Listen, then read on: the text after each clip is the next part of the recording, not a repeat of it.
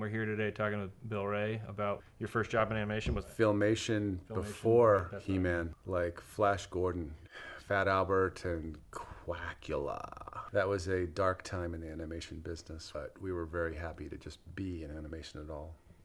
John Kay and I were drinking cartoon buddies, but we were actually partners for a little while and did a couple of shorts. We were paid a small amount of money and a large amount of cocaine. I used to drive him everywhere because he was afraid to drive because he says, my mind is always on cartoons, I'll crash the car. And I knew he would be the one who was going to be the big famous director. I just knew it.